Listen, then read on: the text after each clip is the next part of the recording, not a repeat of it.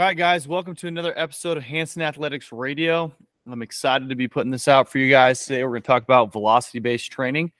I just did a series of videos on Instagram at Hanson Athletics, breaking down a long form and some short form on velocity-based training and how we've been using it at the gym and with our youth athletes. So excited for today's episode. We're going to have a video version as well on Spotify. So if you want to watch my ugly mug talk about it, go ahead and tune in.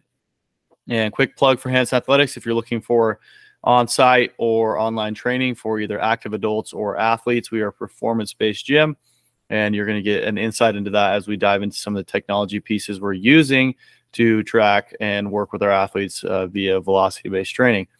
Obviously, remotely, that's a little bit harder because you don't necessarily have the equipment or the technology pieces, but on-site, we have the technology needed to implement this and have enough of it available for all the athletes to get access to it. So first and foremost, I want to clarify as we talk about velocity-based training, for us at the gym, we primarily use this with our older, more developed athletes. So we're talking pretty much juniors and seniors in high school, and potentially some athletes that are a little bit ahead in their younger years at high school as well. But middle school kids, we just work on building a base level of strength, and we don't get too much into the velocity of their movements or dive as deep into it. So I just wanted to make sure that was clear before we got into what velocity-based training is. So VBT, I'll just refer to it as VBT, so I don't have to say velocity-based training so much. It's a type of training that uses an athlete's velocity of the barbell.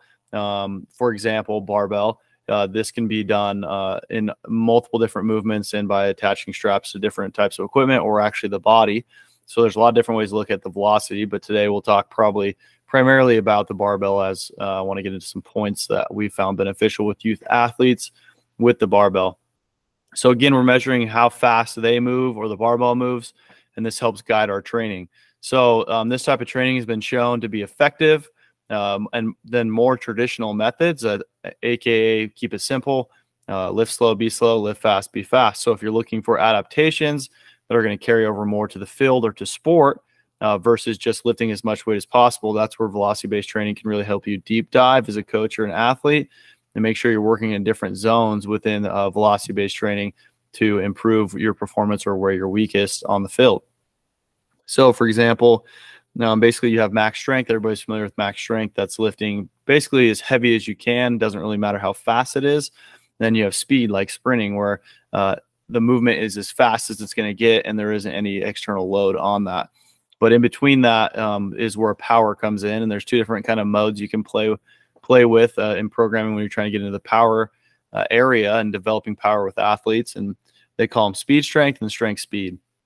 So simply broken down, speed strength is an emphasis more on moving the bar fast. It will be obviously lighter loads. You'll still develop some strength, but the emphasis is speed. And then strength speed is you're still working on loads that in your head, think about if you lift 75 to 85%, probably a little bit less than that based on the athlete. Just depends on where you're at, but you're trying to move that bar as fast as possible, but it's going to be slower because the load's heavy. So you're getting a little bit more of a strength stimulus while working on speed. And by playing around in these two zones, programming them and working through them in our different blocks, athletes are able to develop different qualities outside of just max strength. Everyone knows the athlete or has seen the athlete that's a weight room warrior, as we call it. So they're really good in the weight room. They're really strong, but they aren't necessarily the guys getting playing time or having that strength actually carry over to the field. So that's like a brief overview of velocity-based training and how it can be applied to some barbells. And again, we have found it to be more effective in increasing our athletes' speed, their vertical, and actually still getting stronger. So a lot of our athletes are absolutely getting stronger and making progress with this method. I want to dive into what I've found with the velocity-based training and what I like better than percentages, because with these athletes, I think necessarily getting a max rep of something and then just trying to program percentages is not the best way to drive performance or the safest way. So what's really cool about the way we use velocity-based training is mostly to prescribe work zones for the day. So it kind of ties back into fluid periodization, which is where an athlete can kind of maximize when they come in, when they feel good, when they feel bad, and the weights are going to adjust based on recovery levels, and how the athlete is that day. There's a lot of different factors that come into that, and it gets even more confusing with female athletes in their cycle. So this allows athletes to maximize what they have that day and also back off if they're under recovered or not feeling very well. So instead of using percentages, we will program or give the athletes a speed to hit with the bar in meters per second. So we'll say you need to be within this range, and that day they might PR on their 3-rep max, or they might be a lot lower, but that feedback instantly from doing each rep, they'll be able to see the feedback literally instantly as they do the rep, and the coaches as well. And that allows us to make on-fly modifications, lower the weight, raise the weight, and get that athlete to where they need to be to achieve the adaptation for that day.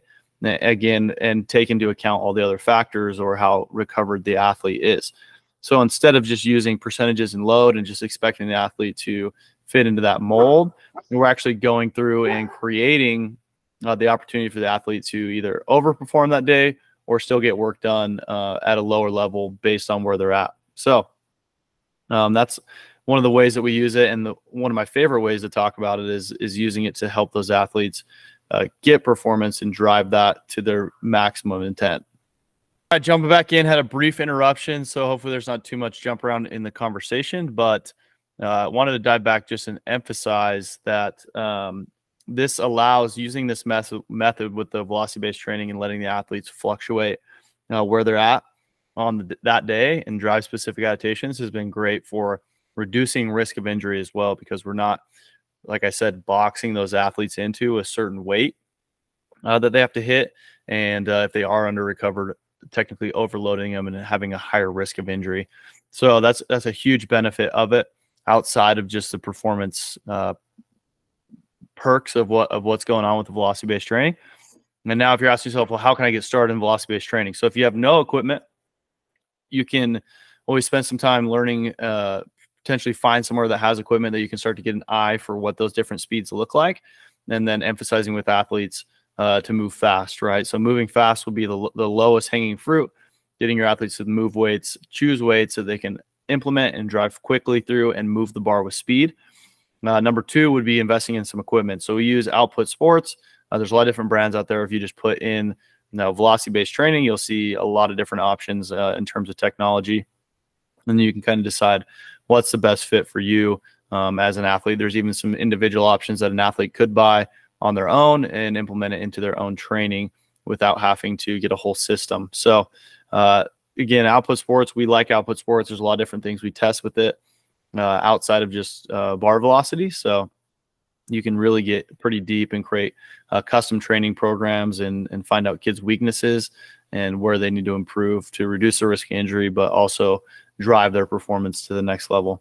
So lastly, when you do have these monitors, it's awesome, and you're able to track an athlete's progress a little bit more in depth and a little bit more insight driven into what you're going to do with your athletes and where they need to improve, and how you can ultimately get them to perform better on the field and faster on the field, which is huge. We truly believe speed is king. Sports are played quickly now, and the faster you are, the slower the game feels, and the more you're able to dial in and stay relaxed during the game versus trying to run full speed the entire time. You're going to make bad decisions, and you're going to fatigue quickly. So if we can drive athletes' top speed up over what their competitors are at, typically they're able to play at a more relaxed, calm state, make better decisions, and perform better on the field. So if you guys have any further questions, send them over. Hope you guys enjoyed this podcast. You can always support us by following us on Enhanced Athletics, engaging with our content. Check out our website. You can follow me personally on Twitter, Coach D. Hansen. I appreciate you guys taking the time to listen. If you guys have any interest in diving further in the topic, you can send me a message and let me know. And if there's any topics you'd like me to cover, go ahead and send them over. So have a great day, guys.